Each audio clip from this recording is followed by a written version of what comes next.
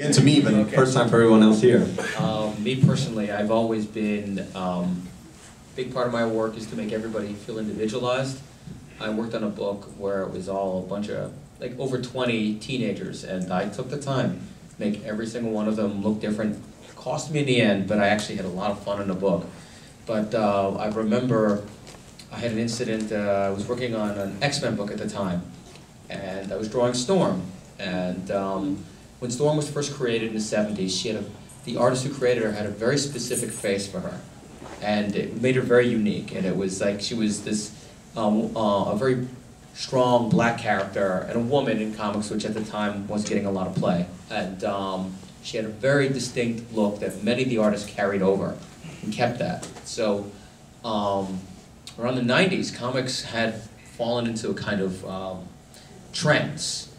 Characters had to have, everyone had to have huge muscles, everyone had to have belt buckles. It was just like, you know, armor, you know, like Spider-Man wore armor, and it was just like, I mean, it's like, these things are classic for a reason, because, you know, we could still recognize Superman 70 years from now, you know, but, so the X-Men books had become very homogenized. They were selling through the roof, they were very stylized, and, but I was getting a chance to draw an X-Men book, and so I was like, okay, this is, I was young at the time, but I was very old school in my thinking of comics. I thought like the way old classic comics used to look, and I'm drawing Storm, and I wanted Storm to look like that classic Storm.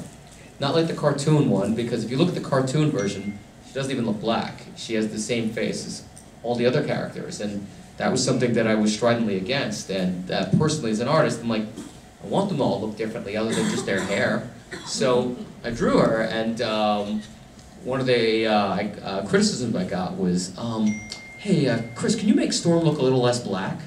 I was like, what? She's black, isn't she? You know, like, and I was like, it's like, yeah, I almost wanted to remind him, like, I drew that based on the classic Dave Cockrum.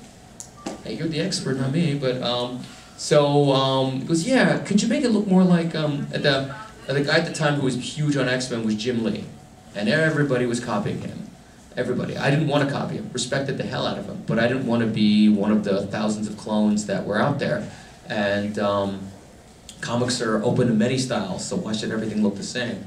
And just told me, yeah, just make it look at Jim's stuff, look at Jim's stuff. Everything was, look at Jim, and I remember at the time also, with the rest of the cast, I was trying to make them look, Cyclops was drawn like a bodybuilder at the time, and I remember growing up with Cyclops, he was a slimmer guy.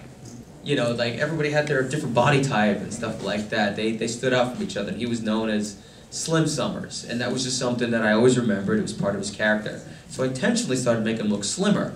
He still looked like he went to the gym 6 days a week, you know, and all that. Believe me, it was no string bean, but I had to keep all these characters. And then I had the other guy who was huge, but everybody had to, I was kind of being pushed into making everybody really, really big, muscular, and yeah, it was at the time very frustrating because I wanted to make everybody stand out. You know, the black guy should look black, and Asian guy should look Asian. You know, they should all pop off.